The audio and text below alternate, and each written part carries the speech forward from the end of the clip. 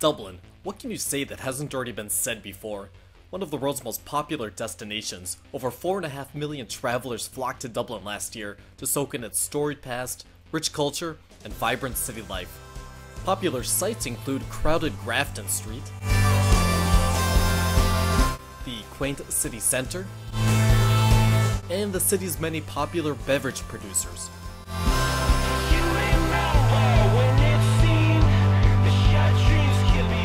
Everywhere you walk seems to be steeped in history, from its turbulent political past, fabled social life,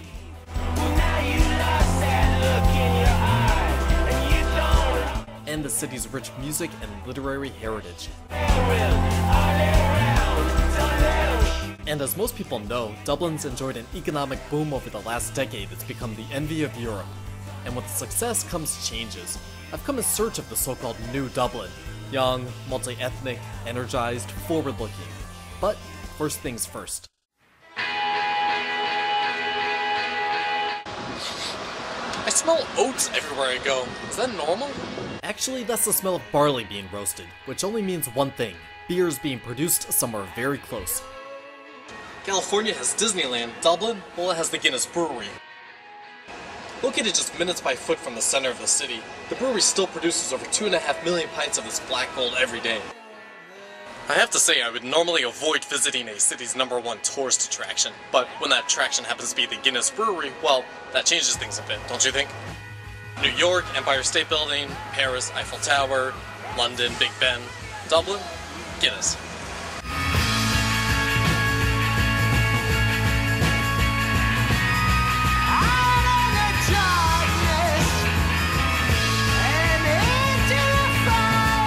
And for the true Guinness enthusiast, the Guinness Library. Yeah, that's exactly what I want to do at a brewery. The library. Actually, the library turned out to be fascinating, full of century-old records, classic advertisements, and it's where I ran into Deirdre, a Guinness librarian brimming with knowledge of the storied stout's history. The brewery was founded in 1759, and the name of our founder was Arthur Guinness. At that stage, the brewery was much smaller than it is today. It was only 4 acres in size. Today, the brewery were over 50 acres in size. A small part of which is home to this massive attraction, big enough for its own indoor waterfall.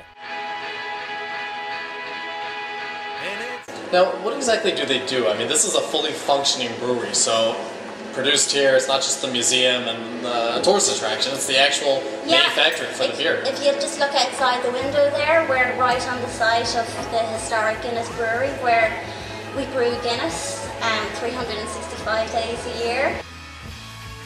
And we have the capacity to brew 4 million pints of Guinness a day.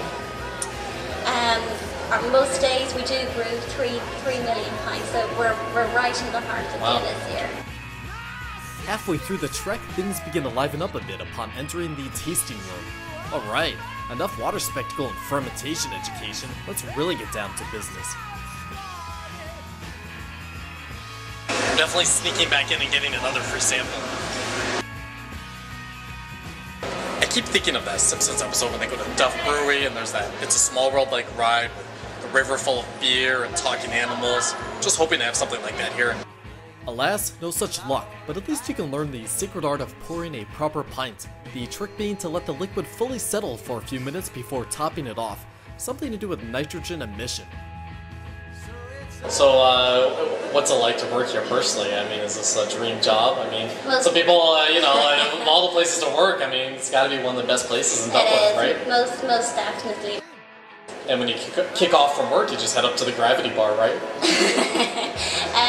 Depends on the day, right? Depends on the day, yeah. Ah yes, the gravity bar. From a distance, the storehouse is shaped like a giant pint, the head being Dublin's highest and one of its most well-known bars, the gravity bar. Here, for the price of one admission ticket, your endeavor is rewarded with a complimentary beverage along with some of the best views that you'll find in the city.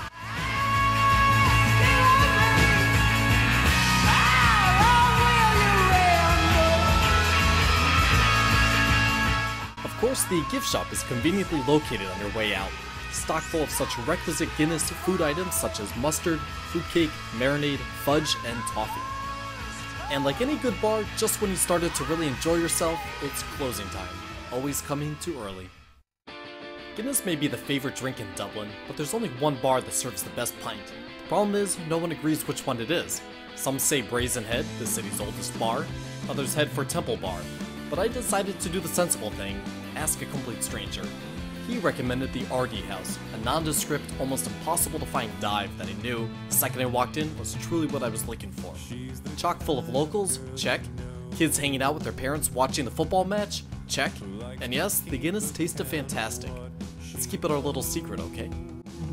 And I would try to let her out. Spanning the River Liffey is where you'll find the city's famous bridges. Most of them are built over 100 years ago, the newest being the Millennium Bridge, built only in 1999. Oddly enough, this one feels like the flimsiest of them all. Later that afternoon, I caught up with my friend Anya. Growing up here, she's an expert on Dublin, and she's seen firsthand all the changes the city has gone through. People who are coming to Dublin, where are people coming from? Is it the States, continental Europe, all over? All over, yeah. Europe would be our biggest market because access is so easy and so we're so near. The States is a big market for Dublin as well. Obviously, a lot of people in America have an Irish ancestry or Irish heritage. They like to come here and explore that and explore the city that maybe their forefathers came from.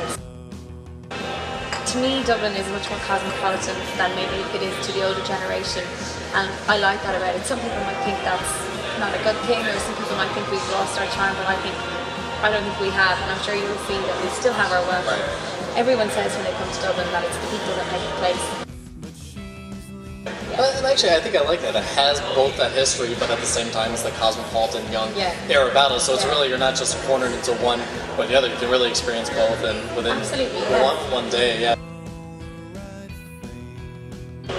The Irish people. I mean, why are they so friendly? Why is everyone so nice here? And I'm coming from New York. This is like night and day to me. I mean, is this normal? And do I look like a tourist? Is that why they're being nice? Or what is I have to let you in on a little secret. The world thinks that we Irish people are very friendly, but really we're just nosy.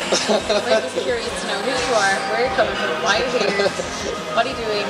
We're just inquisitive as a people. So.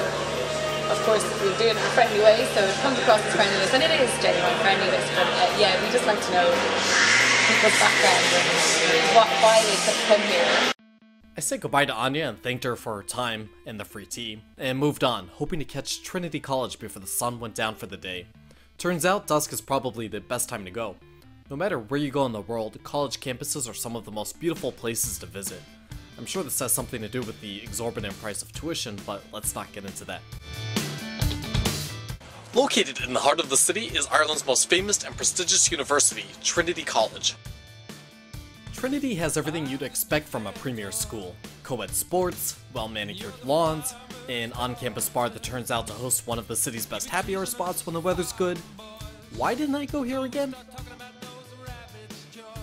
One thing I have to do before the end of this trip is figure out why Ireland is called the Emerald Isle. Emerald Isle. Let's make a new world order. The day's light was rapidly fading. I'd been on my feet all day and I was more than ready to head out into the famed nightlife that is Dublin after dark. She's coming in the land and now I love the color of it all. The nightlife really has it all. Packed bars, street performers, dance clubs, tiny dives, live music. You name it, Dublin's probably doing it and doing it better than what you're used to back home.